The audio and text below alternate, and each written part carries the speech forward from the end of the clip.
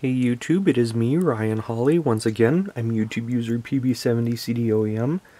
Today that I am making this video is November 21st of 2021. And what we are going to do today is, for the sake of the video, we're going to run the IBM Aptiva recovery program with master CD part number 707H1634. This came out in December of 1995. And what we're also going to do is, let's say that you brought an IBM Aptiva computer off of eBay, came with all the CDs, but no boot floppy. What we are going to need, and let's say that the hard drive, well, I'm actually using a CF card, a blank CF card in this case, but let's say that the hard drive has been wiped and there's no boot floppy. There are a few different ways that you can do this. Now on the master CD in the recovery US folder, there's a disk image called a recovery.img, and there is a way to make a boot floppy off the recovery CD. Now let's say that you don't have an operating system installed, but you do have the CD itself. What we will be using in this case is a Windows 98 2nd edition boot floppy, which has the CD-ROM support. And all you really need is like any DOS boot disk with CD-ROM support. So what we are going to do here is we're going to power the system on. Sorry about that little shake. Go ahead and hit escape to bypass the system memory test.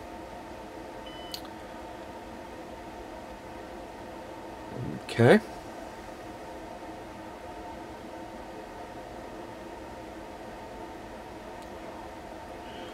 We want to start the system with CD-ROM support. You know what, while that's going, let me grab the tripod. I should have done that before I started the video. Just hang tight.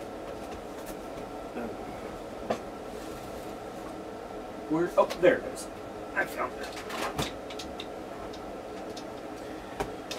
So I'm not getting it caught on any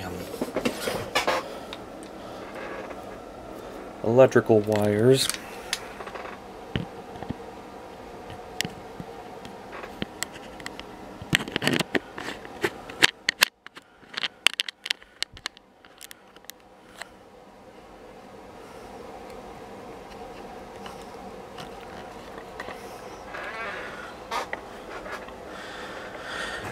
Okay, it says that it's starting up. It may take a few minutes. Really isn't going to take that much time at all.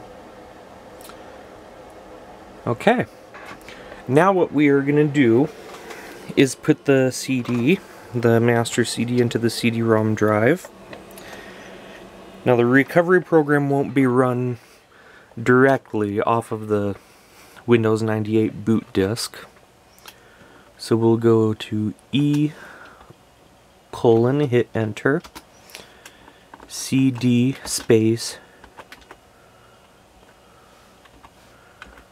recovery CD space US, because we're in the United States in this case. Okay, we'll type in dir/W. And this is what's in the Recovery US folder of the master CD. This is the disk image file I was talking about. And this is the program that we're going to use to create the disk. Load DSKF. Probably load disk floppy, I don't know. You know, file names in DOS being 8 characters max. Plus the 3-digit file type, so .dsk.img. Now we're going to take out the Windows 98 floppy, and now we're going to insert a 3.5-inch floppy disk. Okay. Now we will type in the same command again. Go ahead and type F3. Load disk F space recovery.img space a colon. And then we're going to hit enter. This diskette is about to be overwritten. Be sure it contains no data you want to keep, etc., etc. And this disk is a blank disk. Now in some cases it'll say can't use the disk, it's not formatted. Either you're using a 720K disk, which is not what we want to use, or the disk might be corrupt and needs to be reformatted with the format program. Pretty much any DOS user would know how to use that. But in this case, we are going to format this disk. Okay.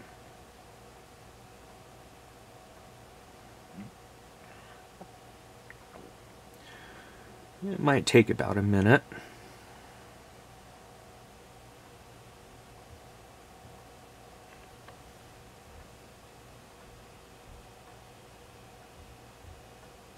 About halfway there.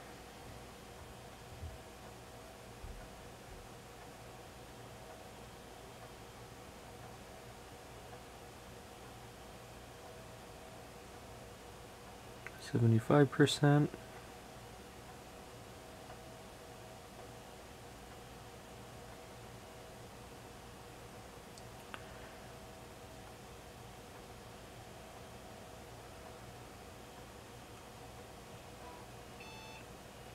You know, this can also be done through WinImage on a Windows 7 computer.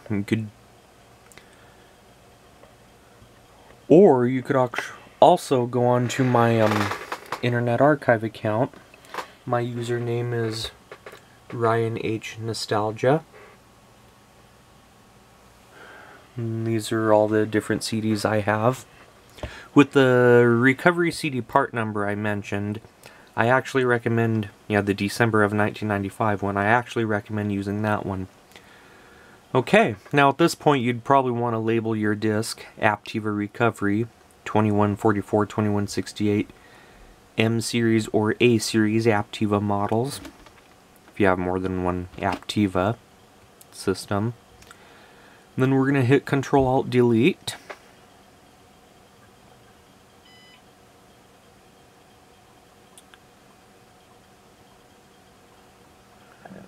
Okay, it's booting off the diskette, starting Windows 95.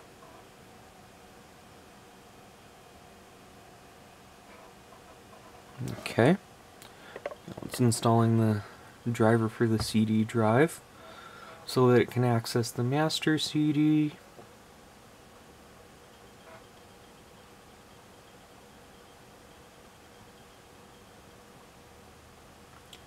Do you wish to update the Aptiva software on your hard drive? We want to hit yes. And this is just legal stuff, license agreement, etc. Hit yes.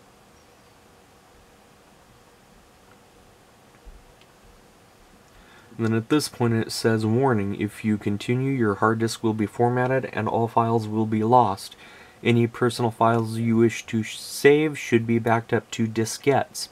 Of course you can back them up to another hard drive if your system has 2 hard drives, or you could back them up to iOmega zip disks. I have a zip drive right here which plugs into the printer port. And last chance, without going back, we'll hit yes. Okay.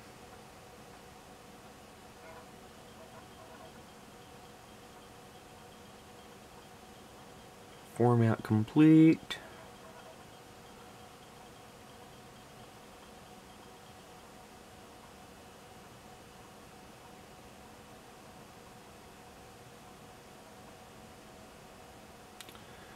Making Windows 95 system directories.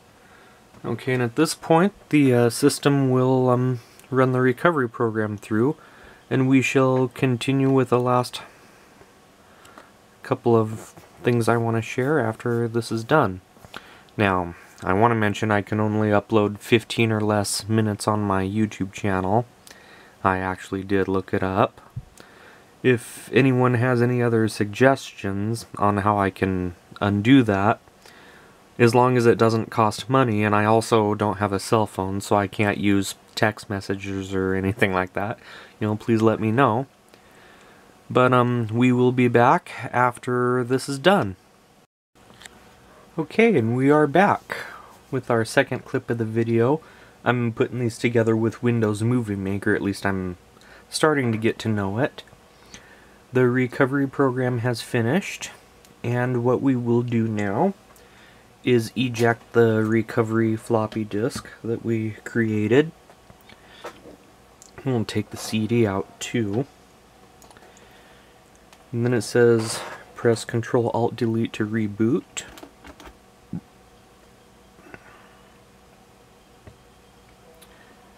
Okay. Starting Windows 95. There's the Windows 95 first boot logo. Okay. Gathering information, so we'll click next. This is a temporary setup, so I'll just put user.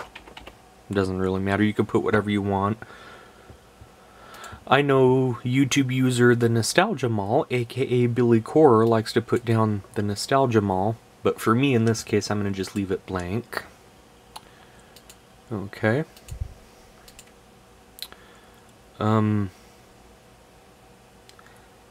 Yeah. I'll probably show it just once on my channel.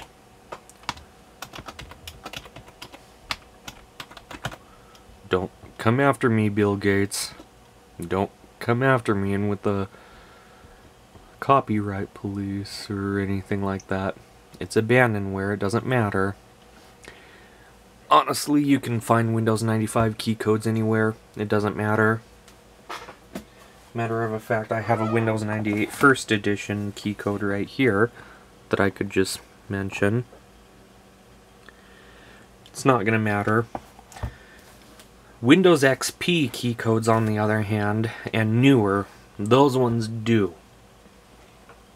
In fact, you'll have to activate Windows in order to do your thing.